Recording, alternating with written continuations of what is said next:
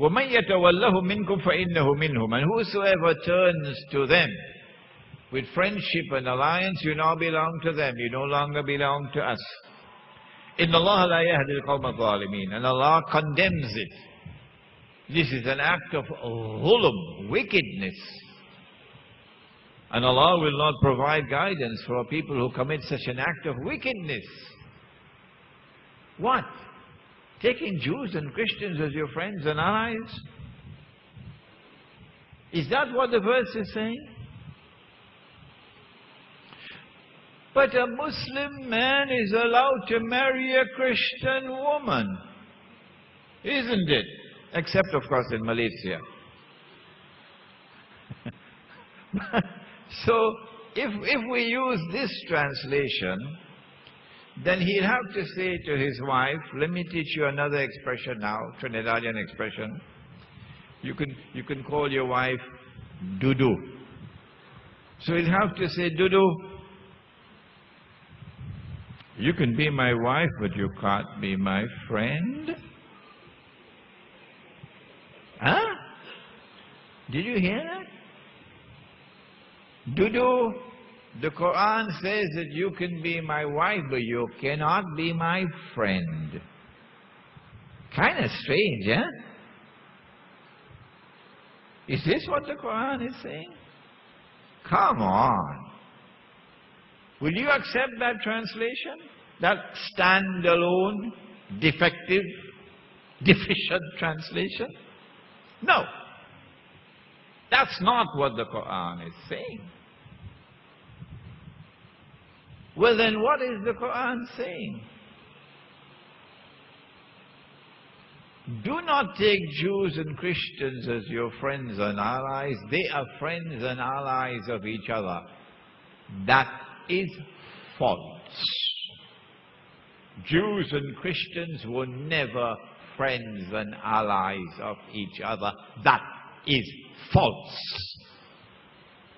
Can the Quran be speaking of falsehood? No. The Quran is not saying that.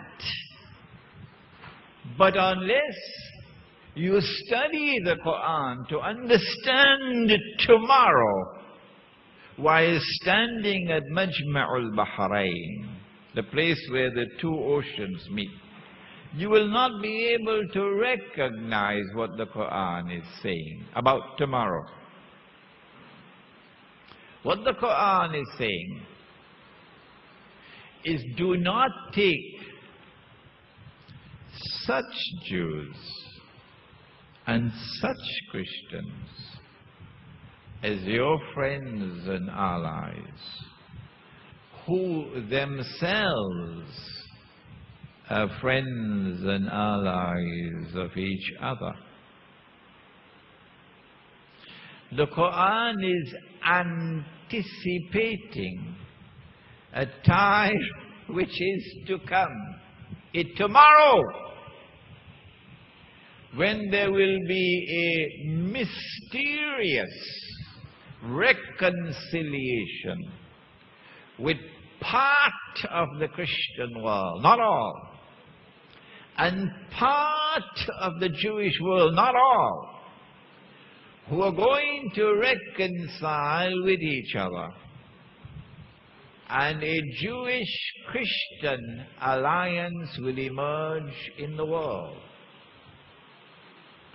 When that mysterious alliance is established in the world, then watch it.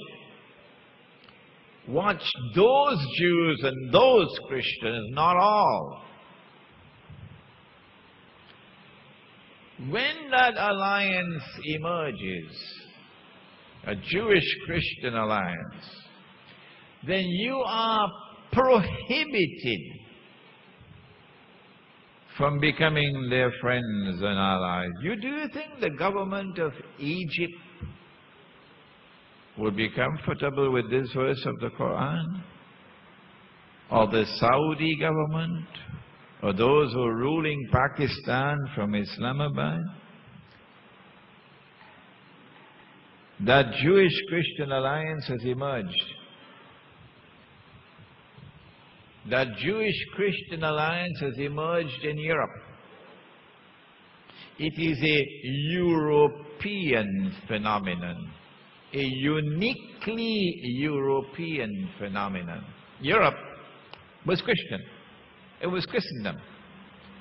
Europe discriminated against the Jews.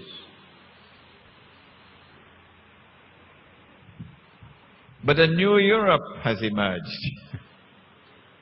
in which Christians and Jews have now reconciled with each other. And if you didn't know it, let me tell you, the United States of America is a Judeo-Christian country. Muslims may just be tolerated, but you don't have the status that they have. It is a Judeo-Christian country. When that Jewish-Christian alliance emerges, as it has emerged in Europe, and you are prohibited from becoming their friends and allies, then Allah declares, if you disobey this command, and you join them, and become their friends and allies, you now belong to them. You no longer belong to us. So, we need a new theology for the last age. We cannot remain with the old theology of how do we define a Muslim.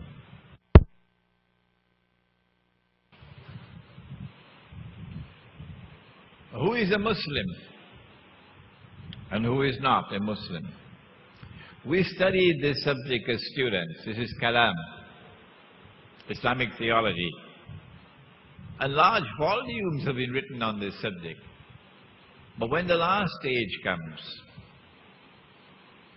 you need a new theology with which to determine who is a Muslim and who is not.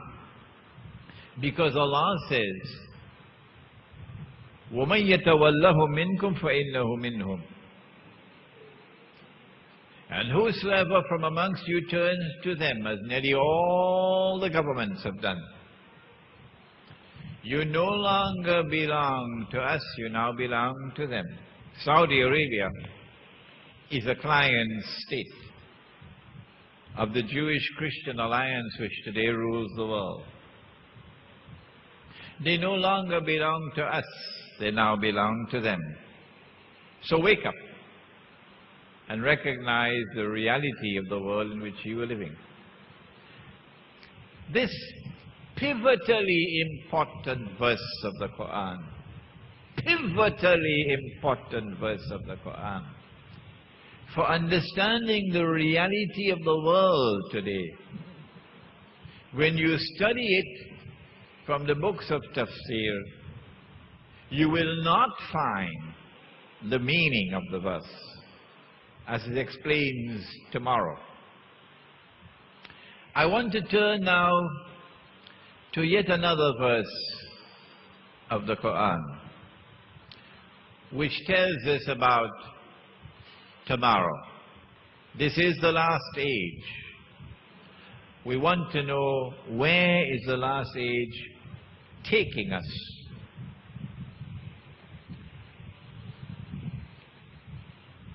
In Surah Al-Anbiya, Surah number 21 of the Quran, the prophets, there is a remarkable verse.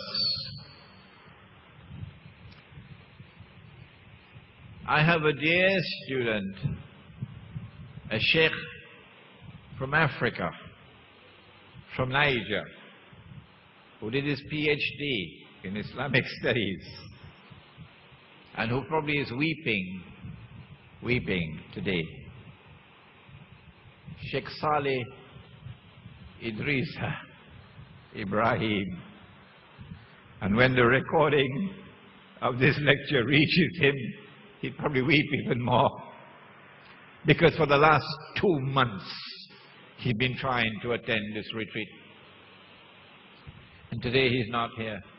He has his ticket paid for, but today he's not here. because he did not get a visa as yet to come.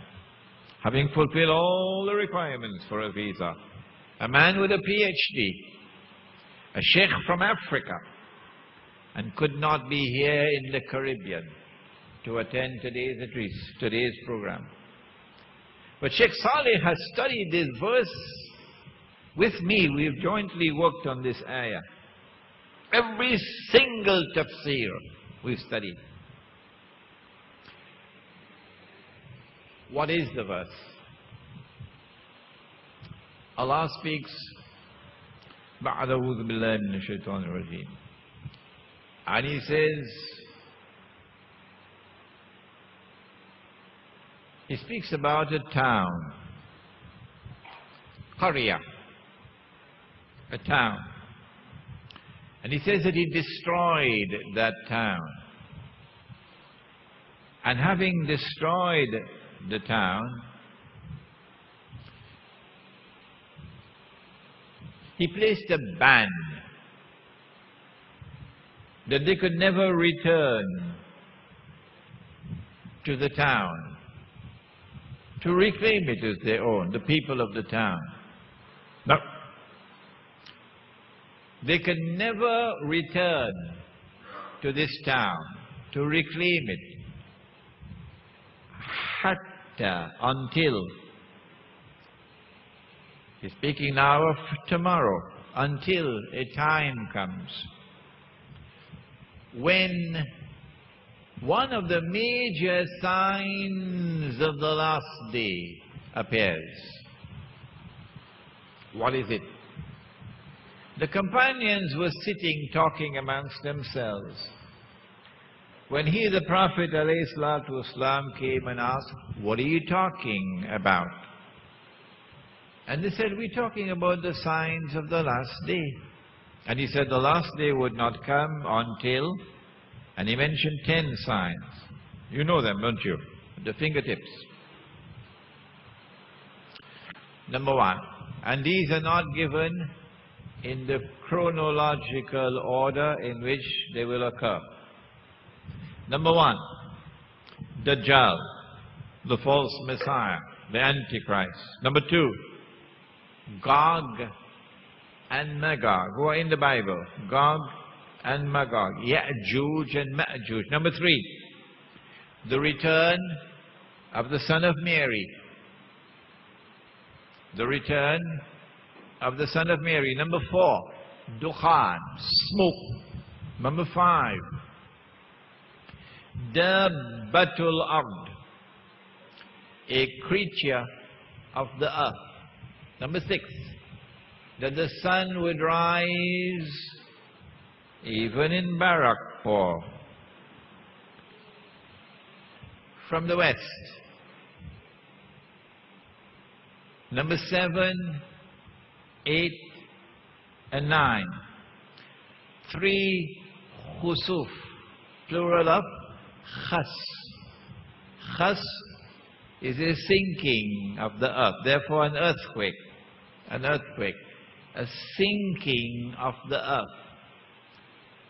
And the earth sinks down and swallows what it swallows. One in the east, one in the west, and the third one in Arabia. And number 10, that a fire will come out of Yemen. I tell you, the Saudis don't like number 10 at all. That a fire will come out of Yemen and would drive people to their place of assembly, Judgment Day, perhaps. So these are the 10 major signs. And of these 10, there is one, Gog and Magog. This book was just written on this subject. An Islamic view of Gog and Magog in the modern world, and there are many